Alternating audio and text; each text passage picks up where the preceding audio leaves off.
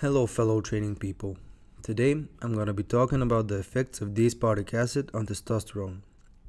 D-Aspartic acid has been marketed as a supplement for increasing testosterone. So there are all of these supposed reasons why D-Aspartic acid acts as a stimulant for testosterone. One of them being that it increases the releasing hormone from the hypothalamus, and then this releasing hormone induces the release of luteinizing hormone from the pituitary gland, which in turn signalizes your gonads to produce testosterone.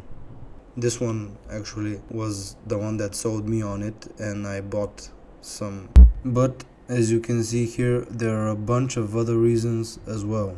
The problem with this evidence is that the bulk of research has been conducted on animals, and there are only 4 studies that have been conducted on humans which show controversial results.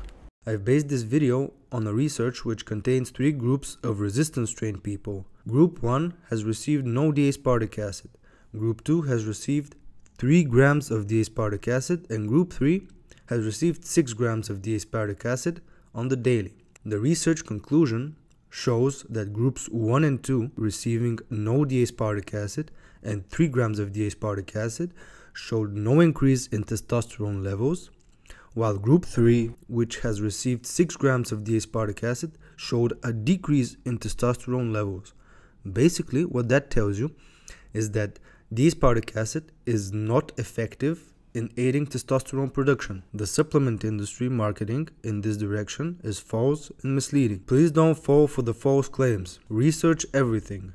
I will be making more videos on various related subjects so that we can stay informed together and supplement with only effective ingredients that are beneficial to our human biochemistry.